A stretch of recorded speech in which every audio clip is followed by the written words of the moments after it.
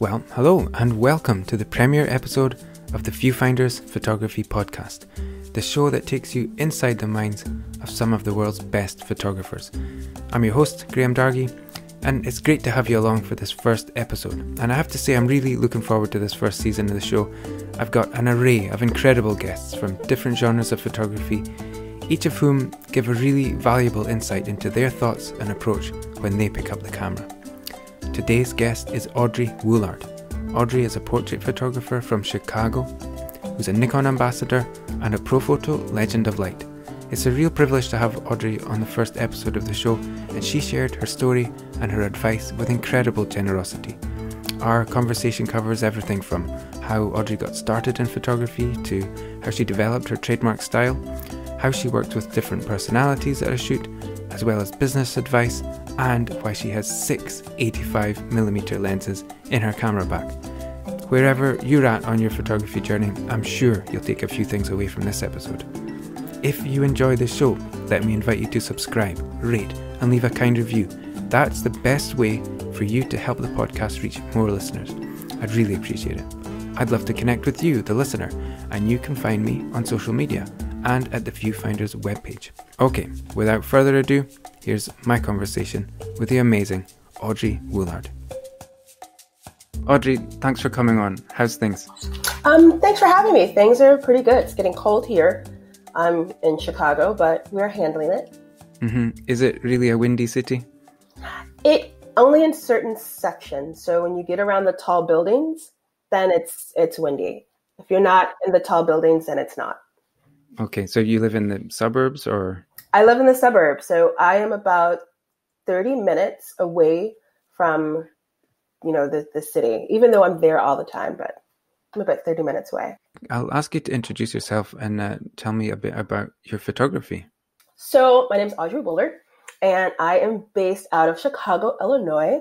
The name of my business is Kids and the City.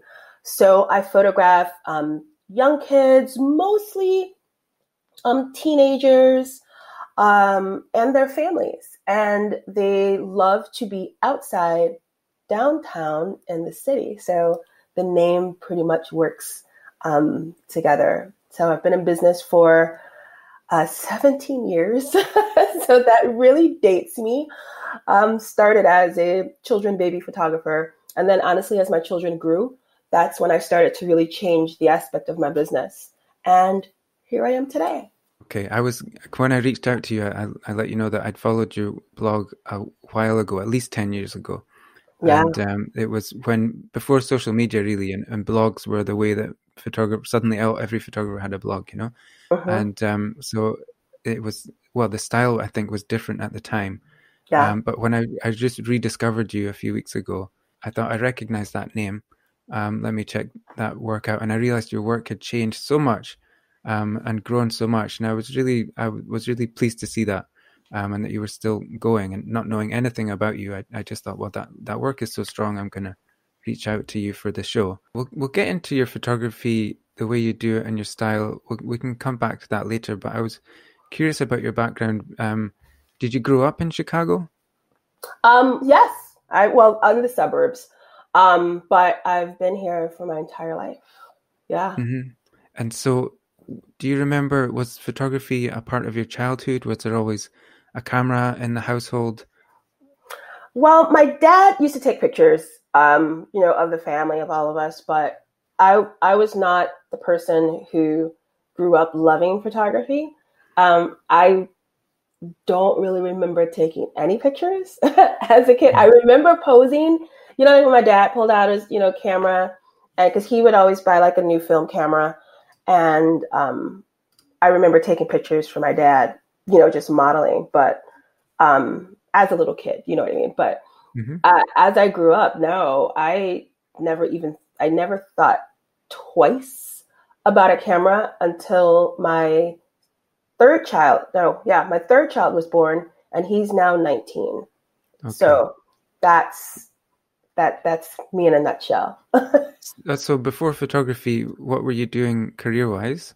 I was a computer programmer. Okay, so it's a really different thing that you've gotten into. Usually what I've noticed is that the first child gets all the photographs, and by the time they get to the third child, the parents have run out of steam for taking photographs of the kids. But it's the other way around for you, I guess. Yes, because our younger three are each 1 year apart. So it was like we had three babies in the house at one time. So when my oldest was born, I was still, we got married really, really young. And I was very career focused, and I had a really, really good career at like 21 years old. So quitting my job at that point was not an option that we could, or even I never even wanted to do it. I just graduated. And so then we have a nice gap age-wise in between our first and our second. So then when we decided to have a second child, I still was working, and I had a really, really good job. And I was able to bring my baby, my second child, to work with me. So we had this big, like daycare school where they'll watch your babies for you. So I would, leave my office, go down and see the baby. And it started to make me sad leaving him. I mean, even though he was like right there, I just didn't like to do it.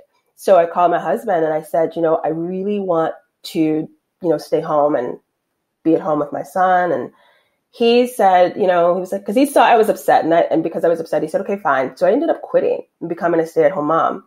And the other two babies kind of came right after that.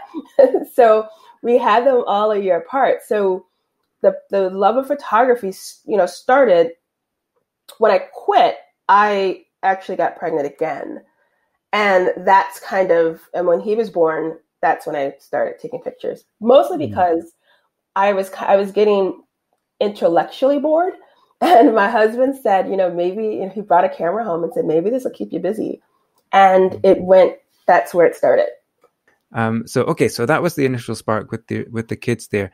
And so where did it go from there? Did other friends start to ask you to take pictures of their kids? So I, having the three basically babies, they can keep you busy. And my sister-in-law, my brother's wife, her son is really the same age as my second. So I was always kind of with her. And when she saw, I was taking pictures, my pictures weren't good, by the way. Like, photographers starting today are really good. I was not that person. So she said that as I was taking pictures, she thought they were good. She introduced me to one of her friends, and I took pictures of her baby. Then, there was no Facebook or social media. We just had these forums, So there's a forum for moms that were in my area. And I said, hey, some people who were there, take pictures of your kids. But I only did that about 2 or 3 times. And after that, something told myself, like, why am I using the free time that I have to take pictures of other people's children and not be paid for it? It just didn't make sense. If I quit my job to be at home with my kids, only to leave my kids and not be with my kids and not be paid for it. So that's kind of that's really why I went into business. So from that moment where you thought, okay, I should be paid for this, how did it develop from there? So I'm, just from my own schooling and things like that, I've always been business focused. My husband owned his own business. So I had a lot of and my dad, my gosh, I had a lot of, I guess, influence right in front of me. So I knew immediately that, there's one thing to start your business and there's another thing to market it. Marketing is, letting people know that you're here, that you exist, and what you can do. I went for the marketing part first. I probably didn't have all my pricing together and things like that. But my first goal was to let people know who I was, what I do, and more importantly, what it was like to work with me. And and that last part is so important really today, is the experience. And so I used to take my babies and put them in those double strollers. And I had this little pack, the baby Bajorn, I think it was called, and Mm-hmm. put one on my chest. And I went downtown Chicago in like the most expensive area. And I started networking with businesses that catered to children and told them who I was, gave them a business card. I used to just, just really make friends.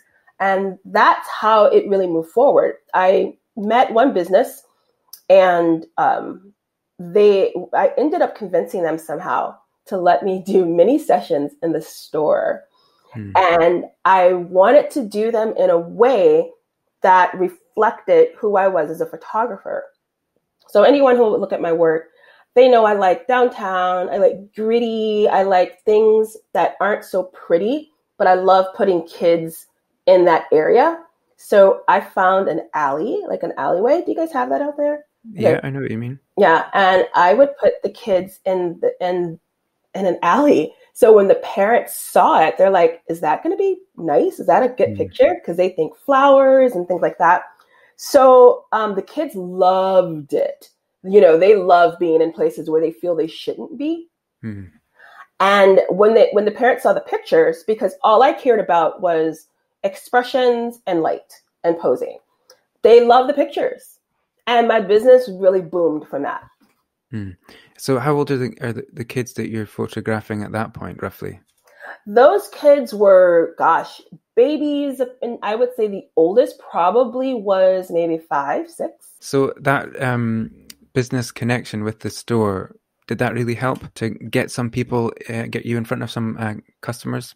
Absolutely. Because businesses, any business, regardless of where it is, they want their customers happy.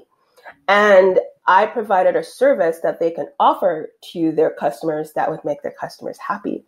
So my goal was what would be the easiest and quickest way, most efficient way to place myself and my business in front of as many people as I possibly can. I mean, you can only send out so many emails and post so many Facebook messages, but because I was in front of people in person, it created a different connection. And so, yes, it definitely helped.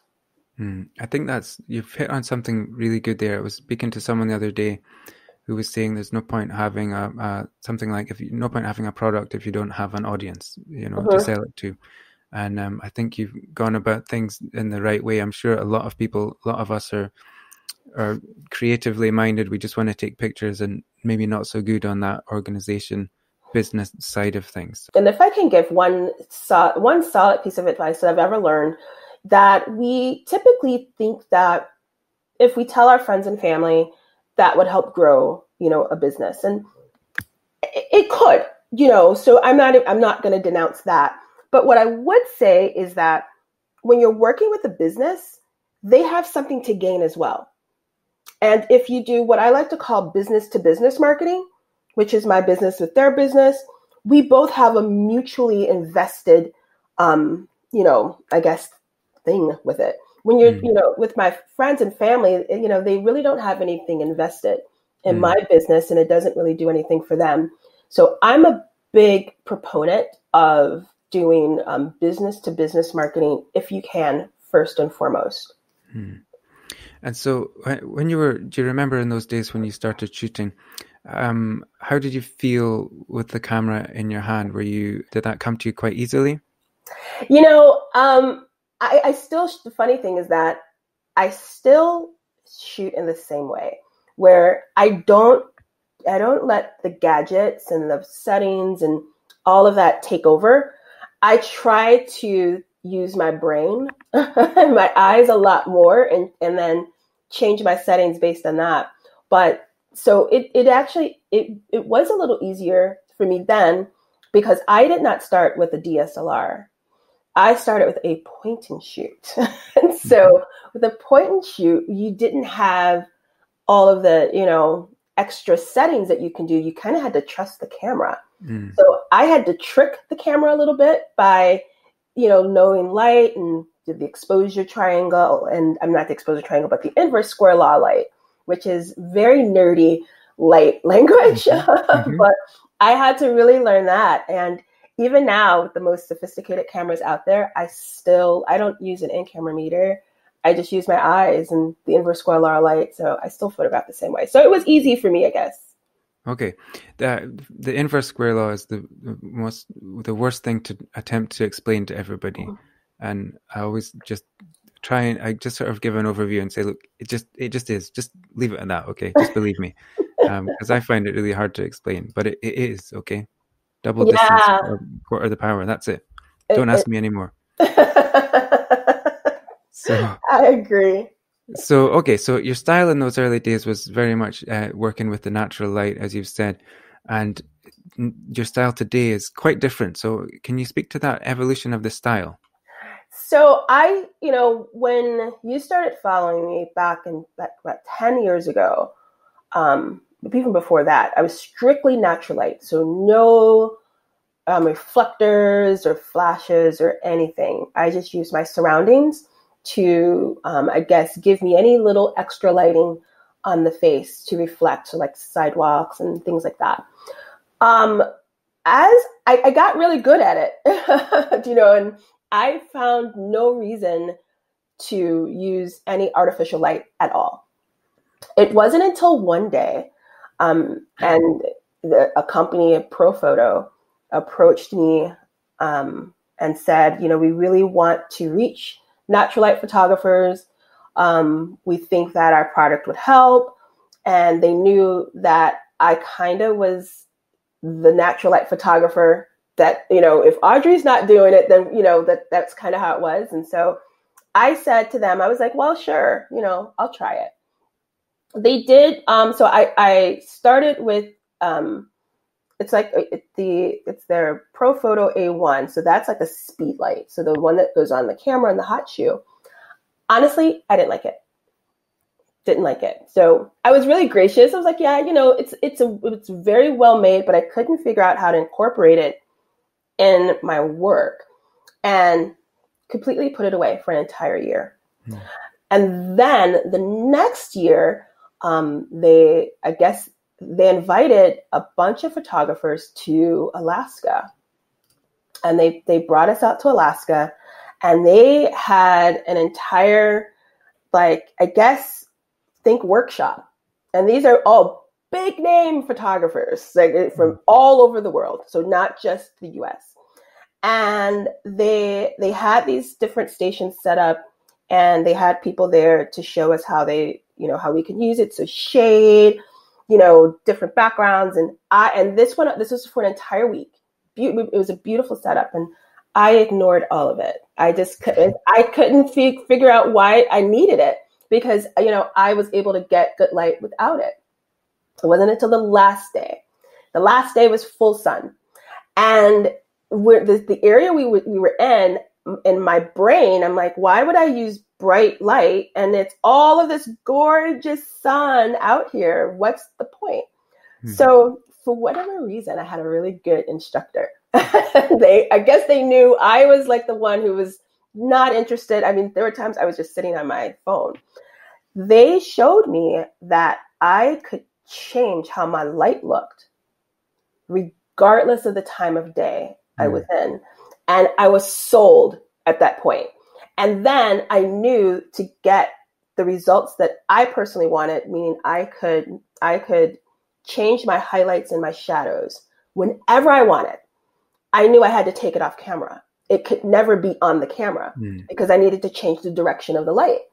When I figured that part out, I never went back. So I've been using it ever since. That must have really transformed how you work or how you approach a shoot. Mm-hmm. Yeah. So now I'm able to, if I do a lot of things, at blue hour or when it's going to be nighttime, right before nighttime. If I don't want to wait that long, I can fake it with lights. And I only have to use one. I only use one light. So I'm not a 2, 3, 4 light person because I'm still outside. I'm still what I do now is I combine ambient light and flash, and to get the look that I want. That's pretty much it in a nutshell.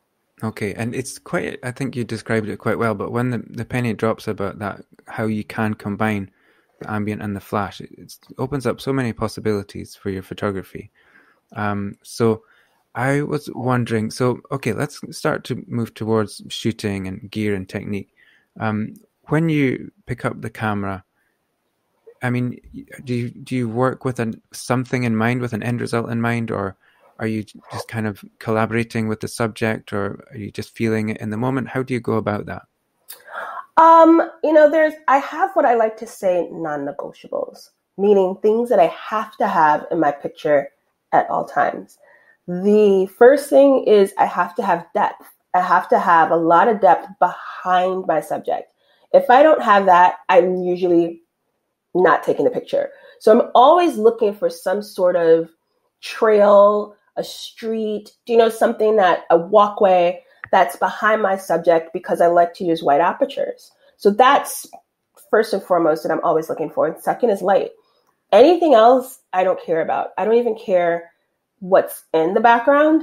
It can be people, cars. But as long as I have, that depth, and the light has more of a filtered look. So, that's just those are the two things, and everything else kind of just happens, really. Mm-hmm. And no, I don't collaborate with the subject at all. Okay. You just direct them and you take charge of the shoot. Yep. Good for you. So I'm going to ask you about that in a minute, but so what I love about your photography, first, it's just very striking visually and very colorful. I love the city environment. I'm right into combining flash and ambient. So I love the sort of stylistic things about the photography, but the level of engagement in some of the photos is very, very high, where the subject is just there in the shot. And I think we have the technical stuff, which we can talk about, but really the getting people on board and staying engaged with the shoot, I think, is the hardest thing, and the most important thing probably with portrait photography. So let's come back to that. Let's go through the gear first, and then we'll come to the people skills side of the shoot, because you're balancing these two technical challenges that you've got with the camera gear and the people skills thing to kind of run the shoot and keep the level of engagement up. So, okay, it's a bit of a quick fire round about your camera stuff. So what have you got a go-to camera lens combination?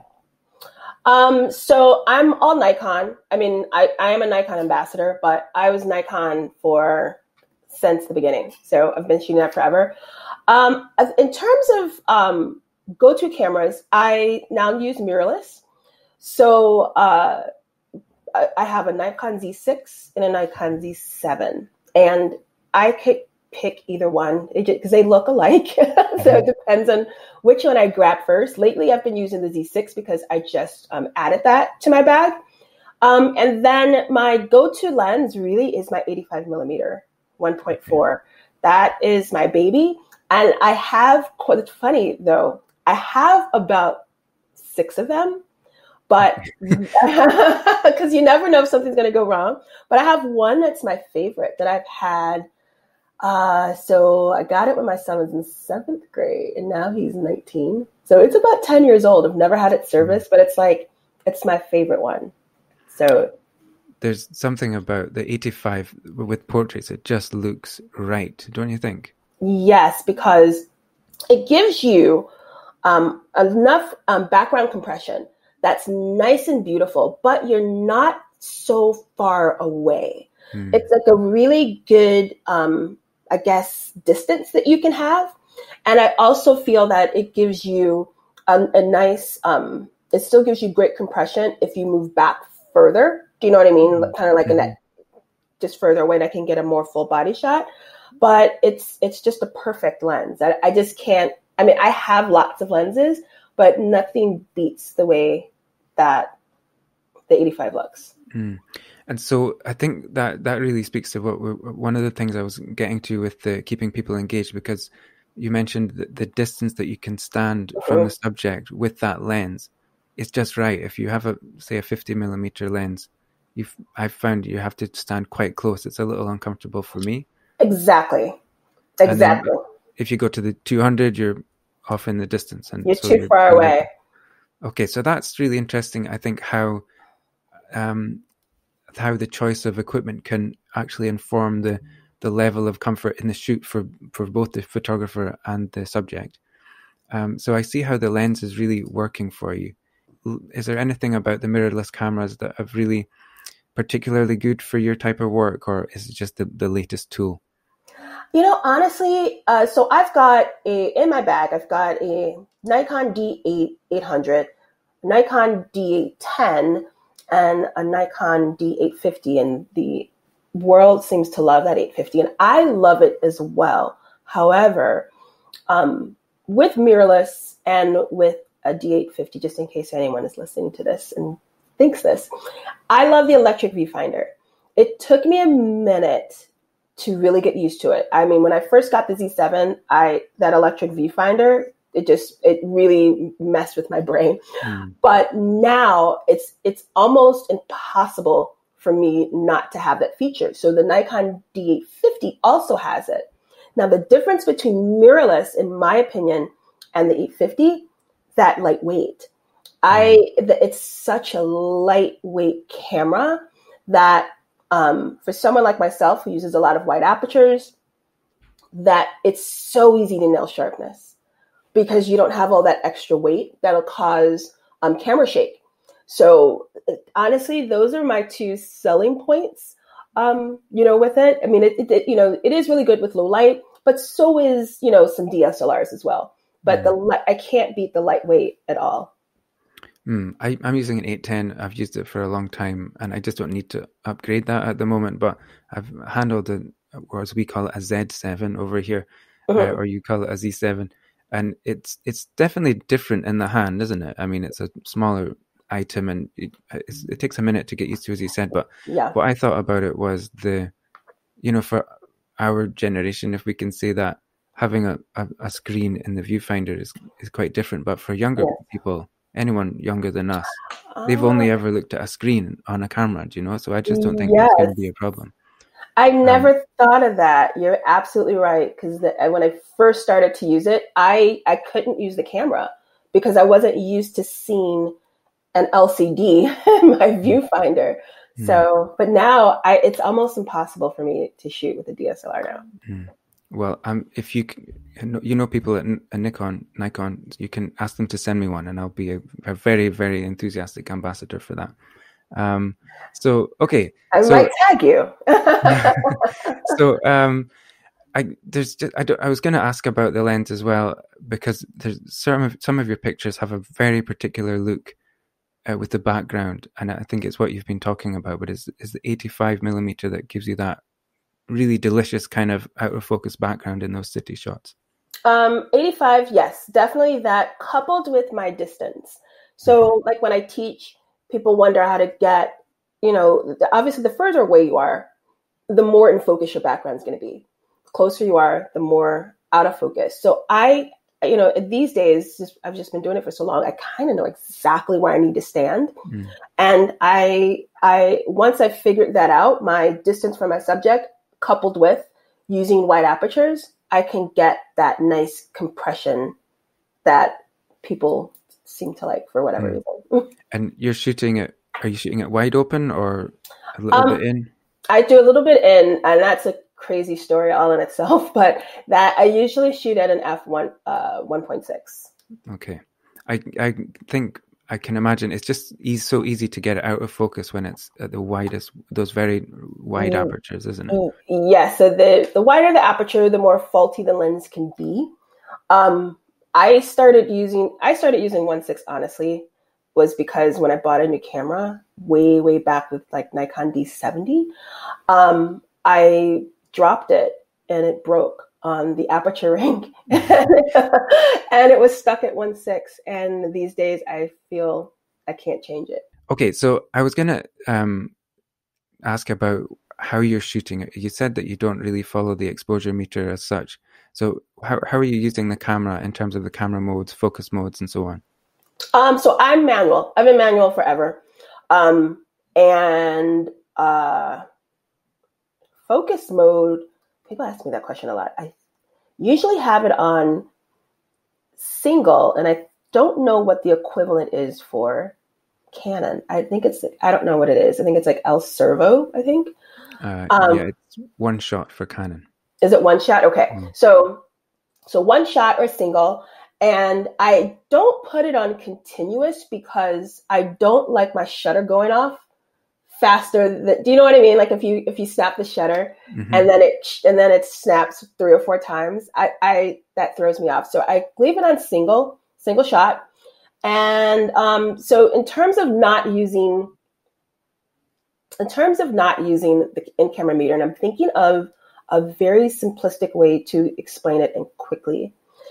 I find that especially having so many camera bodies, they all meter differently. I can have one camera and the meter will be too far to the right. Same camera, put the same lens on, it'll meter too far to the left. They're all different. So I personally have a little trick, and this is my own trick that I've used forever. And I teach it to people who ask me. Who don't ask me, I don't say it. But I set my camera's ISO to 400. Now, that can be tweaked a little bit depending if I'm in some sort of a situation that's extremely bright. And I would say think if you're at a beach and it's full sun. So I might dial it down to a 200. But for the most part, 400. I already know my aperture is going to be at 1.6, right? From there, the only thing I have to worry about is my shutter. So when I get out there with even the smallest kid or an adult and I take a picture and it's too dark, I can just dial up or down my shutter. And that's the only thing I have to worry about, unless I'm changing a completely different lighting situation. Then I would adjust my ISO. So some people say, well, why don't you just shoot aperture priority? Well, the reason I don't do that is because I lose control of my shutter. So that's my own little setup. But I find that having an ISO 400 gives me a nice range to play with my shutter. And I never buy a camera if I can't dial my shutter to an 8,000. So I need the maximum that I can get. Some of the cameras go to 4,000. I find that I need it to go to 8, so I can just dial back and forth.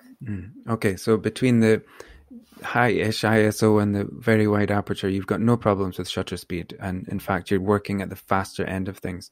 Yes. When you're working with the flashes, the Profoto flashes, and the mirrorless camera, I don't know how the shutter sync is on the mirrorless. Are you limited with the shutter speed you can use with that, or can you just work up to those fast shutter speeds? So every every lighting setup it's different. So with Profoto, I'm able to utilize high-speed sync. So with for high-speed sync, I can dial my shutter just like I'm using natural light. Now, there are some lighting companies that only allow you to sync your shutter to a 200. That I could never work with my style. I would have to be, in my opinion, indoors, or I would have to use a very narrow or high aperture. So that high-speed sync option allows me to shoot exactly how I shoot all the time. That's brilliant. It really helps. You're right that having stuck at 200 or 250, or sometimes you can go higher than that with the Nikon flash and the Nikon body, but you do end up working in a little corner of settings that is quite tight, and not necessarily the wide aperture, because the light just floods in. Okay, and so you must be using an assistant presumably when you're using the off-camera flash as well. Do you always work with an assistant? Not all the time. Actually, I take my husband. Okay. But normally, just because of the light, it's a really lightweight light. So depending on who I'm photographing, I usually kind of have a mom hold. It's like it weighs about as much as, because I usually use what's called Profoto B10, and it weighs about the same as like a 24x70 lens. It's a really lightweight light. So it has like a little handle, and you can kind of hold it like a gun, or and they can just literally point it right at wherever I tell them to point it at. So usually I use the mom or a parent. I've even used if I'm photographing multiple teenagers, I've had one of the kids hold it. And if I'm having a lazy moment, I'll set up a stand. But that's kind of rare that I'll use a stand because I can't move as freely. So and then it blows over inevitably, and then you have to replace the flash, right? Exactly. It's really good to hear you talk about your technique, because I think I know from my experience, you just find your ways of doing things, and you'll get someone to hold something and you'll use your camera and you're funny the way that you use it. I think for a lot of people who are learning in photography, they can think everything has to be done in certain ways, but it's fine to find your own little groove in these ways, isn't it? Yes, I find that that when you're yourself, everything flows perfectly. If you try to fit inside of a box and do everything that the industry tells you to do, it will really stifle your creativity. So, like you said, find your own way. Okay, I agree. So what I have noticed is working in a city location like the way you do, it has some challenges. Can you talk about what some of the challenges are of working right in the city, like some of your photographs, you're right in amongst the traffic. And so what can the challenges be for that? And what are the tips or tricks or little ways you found to make those things a little bit easier? So Chicago's a really big city. And I find that knowing where you're going to go helps. Like, walking around and just picking places on a whim, I find won't work because so many things are going on in the city. There can be some unsafe areas within the city. So I have certain areas that I would go to. When I'm dealing with, traffic, it appears as if I'm alone, but I do have security. And you have to have a permit. So permission to shoot in those areas because it's too big. So what I do is I send an email for my week shoots over to the city, and they'll make sure that they have police patrol. And oftentimes they're behind me and you just don't know it. Yeah. So I don't just run in the street. Well, you can do that here. You don't really need that kind of permission to shoot on the streets here. So it's just interesting to see that sort of cultural difference. So you might hear this a lot as well, but I know a lot of people are attracted to the idea of photographing people, but they can be intimidated about running the shoot, giving directions, how do I pose people, and so on. And I've noticed that your shots have a lot of connection, as we've said, and a lot of energy. And your subjects are teenagers as well, who can be really self-conscious. So how do you just set that tone for the session where you can keep the energy up and keep people engaged and keep them doing what you need them to do without being intimidated by you as well? How do you just go about setting the overall tone for the shoot? So, I think that people, you'll find photographers, if photographers really just take a step back and think about the people that they photograph, that they want to photograph, people are attracted to different personalities. And I have a very upbeat I can be funny, at least I think I can be funny, personality. And because that's really who I am as a person, I bring that into my shoot because that's just me. I like to talk to people. I like to, talk about who they are, what they're doing. Like I could be in the middle of the shoot and I say, where did you get that shirt? Oh, and we're just having regular conversation and I'm still taking pictures at the same time. I often find, silence can make people nervous. So I try not to have a lot of silence. I try to talk to everybody that's there. I mean, I'm not overly talkative, but I am when I'm photographing. So, and that tends to keep people engaged. So when people talk about, eye contact and things like that, I'm usually talking to them. And I don't necessarily have to be talking about, the picture that I'm taking. It can be anything. And I try to give a lot of really positive influence, especially with girls. I always let them know that they're doing great. I'm not very silent when I'm taking the picture. Like, oh, that's beautiful. You look great. That's perfect. And they need that reassurance, especially at that age. And does it feel weird to me to say it Yes. But I know I need to provide that feedback so that they know that they're doing good. Hmm. And so if you've got someone who's just very self-conscious or very nervous, would you flex that how you're doing things a little bit, or do you tune into that person's vibes a bit more? I do. The shy people, at least in my experience, they don't like a lot of loud talking. They don't like a lot of people looking at them. I have had to have parents, leave because the shy child feels they have to perform, and it'll just be me and them. I probably can think of maybe in my entire career, maybe twice where I didn't connect with someone. Mm. And usually I can remember one time really specifically, they didn't want to be there. It had nothing to do with me, but they didn't want to be there. So I do talk to parents that aren't referrals or that I haven't met, don't force them to come because it's going to show. And I'm not a magician. So I'm really, really, really upfront. And I tell, I'm rambling now at this point, but I tell people, I'm very vocal, so don't worry. If something looks bad or looks wrong, I will tell you. So, you've got some kids who are so shy and they're wondering if their hair is looking good and they won't say it out loud.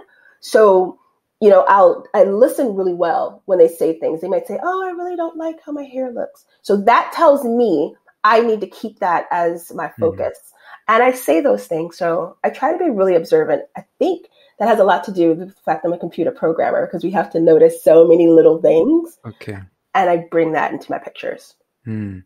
So between that attention to detail and just obviously you're quite a good people person and you bring that upbeat vibe to the shoot, I think that's really helping. It really shows in your work. Thank you. Sometimes asking the parents to leave must be the best thing that you can do because sometimes they can be a distraction, let me say, or intimidating for the kids at worst. Have you found that a few times? Yes. So, during my baby days and young kid days, and maybe in a parent myself, I try to have two clients. I've got my kids and I've got the parent.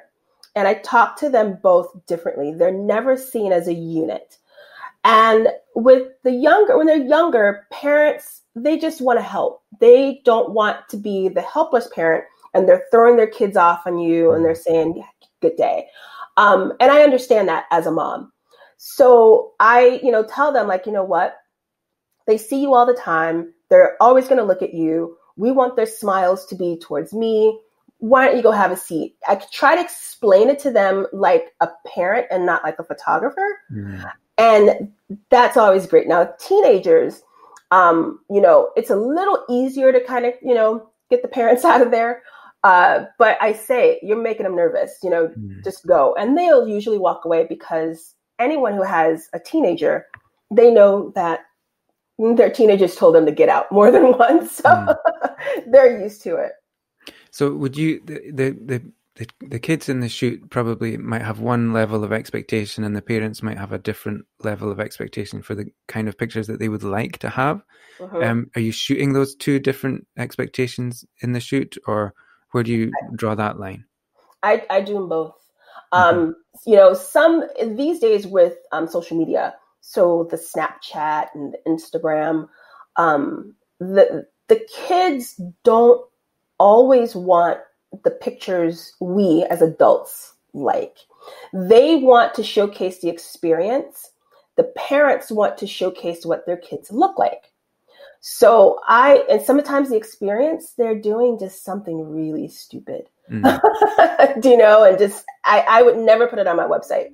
So I take those pictures and I tell the mom, I said, this is going to happen. You need to let them do it. Mm-hmm. You need to let them make silly faces and the duck faces and throw up the peace sign and all of those things. And I say, I'll just give them to you. You can have them. I mean, what do I want to do with it? What I need them for? But what it does for me, those kids, because these 11, 12, 13-year-olds have social media, they take those pictures and they post them on their social media accounts.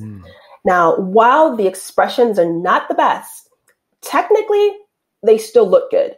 So that's what I have to keep in mind, is I have to make sure that the technical aspect looks good. If they're making a silly face, then sticking their tongue out, you know how the kids are these days. I don't care. These days, as if we wouldn't have done that. You're right. You're right. I feel really encouraged because the things you're saying are really the things that I've always thought about photographing kids. And parents they want to get a nice picture of the kids, obviously, but the kid wants to stick their tongue out. You have to just let them do it and get through that and get to the nice pictures after that, right? No, absolutely. I even did an interview recently about parents doing their own school pictures because of the pandemic. And they wanted some of my tips. And I said, speaking as a parent, that I understand we want our kids to perform, sit there, let me get the picture. It won't take that long. As a photographer, I know it doesn't work out that way. So one of the tips I said, if you've got a 5-year-old and you want them to sit in a chair, but they want to run around, let them run around, make it a game. Say, run around the chair 3 times and then sit. Then when they sit, get the picture. And they have to incorporate that personality of the kid and their expectations as a photographer, have to marry the two. You've given so much good advice, Audrey. I'm really grateful for your generosity with how you shoot and how you go about those things. I just want to ask, what's the future looking like for you? It's a strange and uncertain world at the moment. What's on your radar for the sort of short and medium term, if it's even possible to know that in 2020? This is going to sound really strange.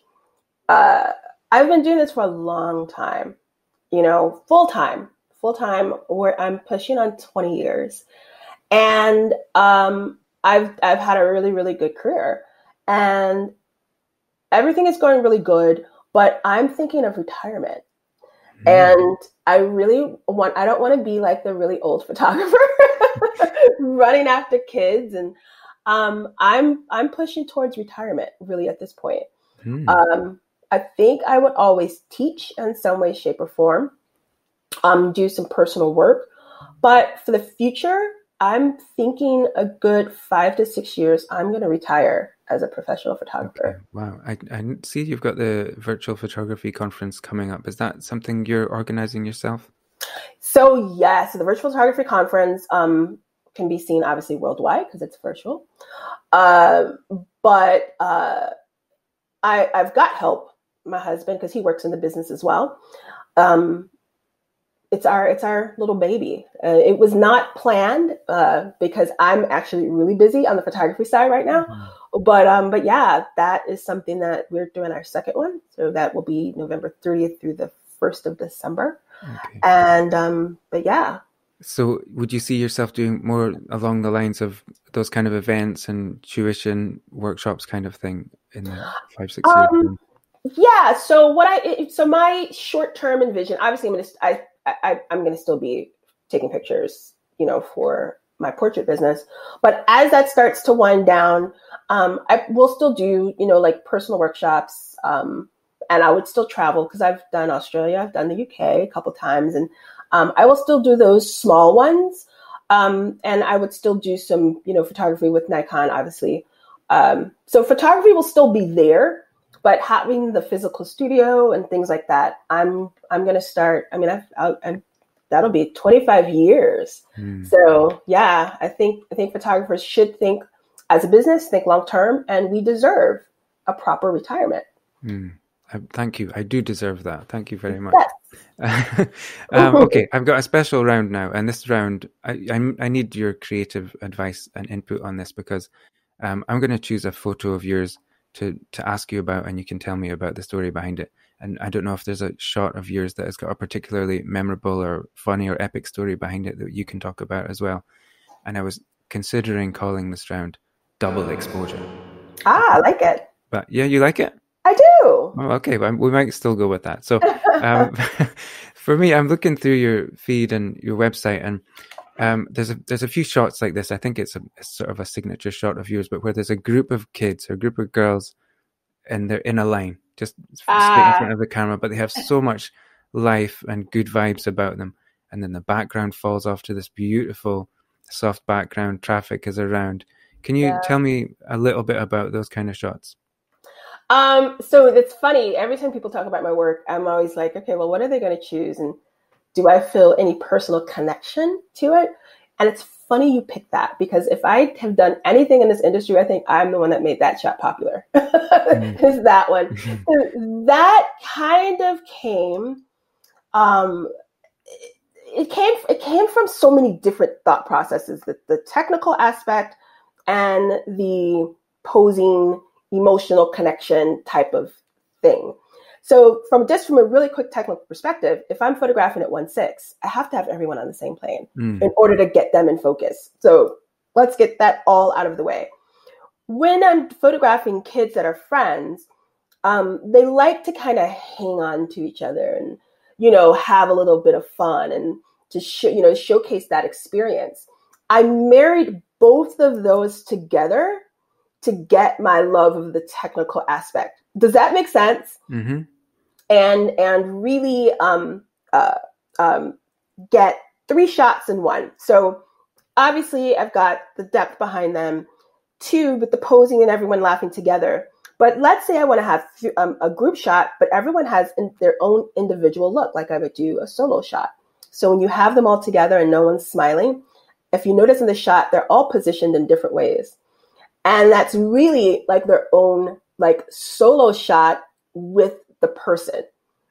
Does that make sense at all? Mm-hmm. Okay, so I've seen people redo it, and when they have kids holding hands, and they try to mimic it, but I've never really verbally explained why I do that.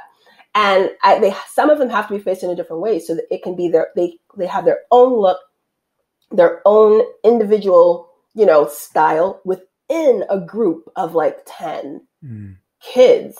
And that's the best way I was able to do it. So this is something I do at the beginning of a shoot, a portrait shoot. I'll be watching people's body language and trying to take cues from what they're naturally doing. If they have naturally just put their hand in their pocket. Is that the kind of thing you do for that kind of shot? Yes. So I take 2 things into account. Yeah, body language. I do that a lot with the littles. So the little kids, I always do that. With the older ones, I look at personality. And in a group of 5, 6, 10 kids, everyone has their own place within the group. If you watch it close enough, there's always a shy one. There's always a very extroverted one. Do you know what I mean? So I typically flip it. So let's say I have the more introverted one. I'll place them in the middle because they need to have that spotlight just for that one shot. Take and the support maybe of the peers as well too. Exactly. So I typically flip it around because sometimes the more extroverted one can take over the shot. And so I'll put them off on the side because they're going to stick out anyway. So yeah, I look at personalities and I pose I create that body language based on that personality that I see. And so for you, is there a particular shot that you can talk about that is just memorable, a great moment, a great experience, or just a moment that took you to a different place? I'm not sure if it's on my Instagram, but there is a group shot. It's of 4 girls, and the funny thing is that the session was over, and after the session, they were taking, their pictures on their cell phones. It is on mine. Okay. So they were taking pictures of their cell phones, and then the mom was taking a picture with her cell phone. So I'm getting ready to pack up and, leave. And I'm like, wow, I like that energy. So they were actually in a position that I'd never really location in the street that I don't like to shoot at.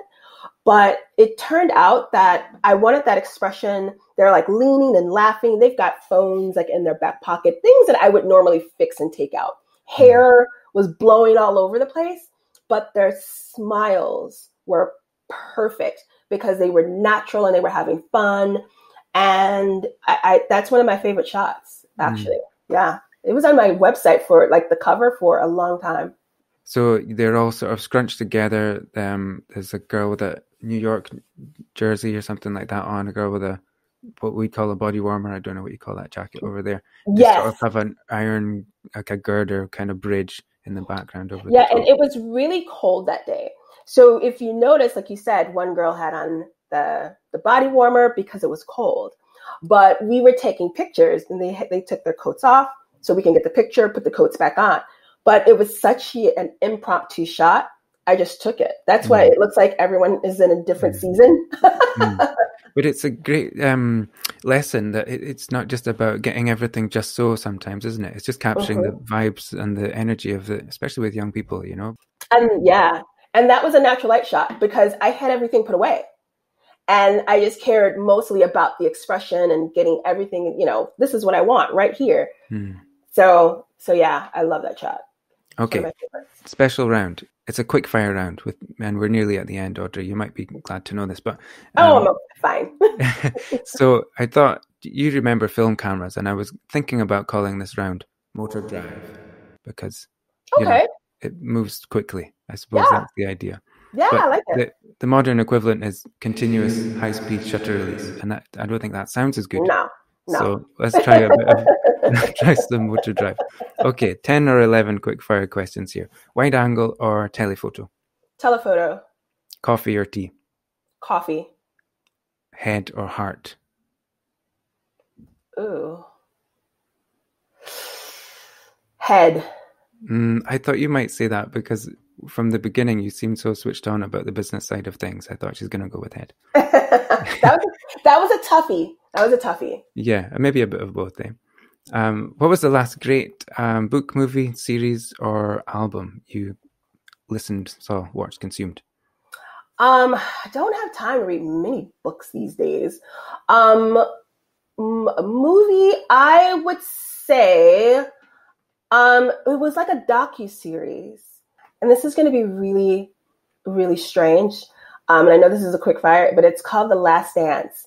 And it's about Michael Jordan, the basketball player, and how he went through, you know, he won all his championships. And I just like the mentality. So The Last Dance.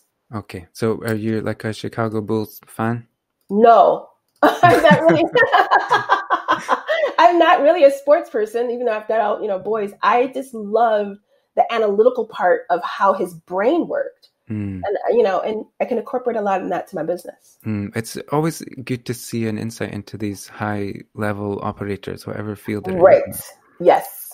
Okay. Expensive lens cloth or just the corner of your shirt? Corner of my shirt. Yes. I always take the lens cloth, but I always use my shirt. Okay. What's a weird thing I could find in your camera bag, apart from 6 85mm lenses? Besides that, I'm like looking, a weird thing? Lip gloss. Okay, that might be weird in my camera bag, but not so much in yours. Who's your favorite photographer right now? My favorite photographer, Dixie Dixon. Okay. Yeah, she's very much fashion right now. I just love her work. Something you wish you'd known 5 years ago? I don't even know if I still practice it, but I wish that I knew how much influence I had. Okay, I think we could dig into that, but we're way over time. We might do that in a future episode. Sure. One photography thing you bought, you thought it was a good idea, but you've never used it. Oh my gosh, I can tell you that right now because I'm forcing myself at this point. A fuzzy camera strap. Okay. Like literally, just to show you this. It's fuzzy, but you just used the normal one. I just used the one that comes with the camera, but I wanted a nice little fancy one, and I paid a lot of money for that. Okay. Oh well, never mind. And when do you feel at peace with the universe? When I'm with my family. Okay. And so have you got 4 boys? Is that right? I have 4 boys. Yeah. And they're grown up now? They're all grown up. So then my oldest is 27. Wow. And then my second will be 21 in a couple of days. Then 19, and our youngest is 18. So we're in different phases of parenthood. So Yes. So you've got the kids are up, you're thinking about retiring. It sounds like life is going quite well for you. Yeah. Good. Okay, so where can people go to connect with you, support your work, or find out more about what you're doing? Sure. My website is katcteens.com. My Instagram is Kids and the City.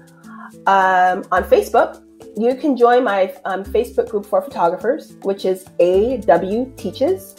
And then I've got a website where I teach photographers, and that's awteaches.com. Okay, great. I'll put the links to that below the show. And I'll thank you very much, Audrey, for your time and your very generous advice. It's been excellent. Really good to connect with you. Thanks so much. Thank you for having me. Thanks so much for listening to the first episode of the show. I hope you took something away from that. Follow Audrey on Instagram and Facebook. All the links she mentioned are in the show notes. You can connect with me at the Viewfinders webpage, where you can get my free ebook 3 Steps to Better Photographs. Again, links are in the show notes. If you enjoyed the podcast, please subscribe and leave a kind review. It really makes a difference, especially in these early days of the show. And if you're a new listener, why not check out some other episodes? Enjoy photography, be kind, I'll see you out there.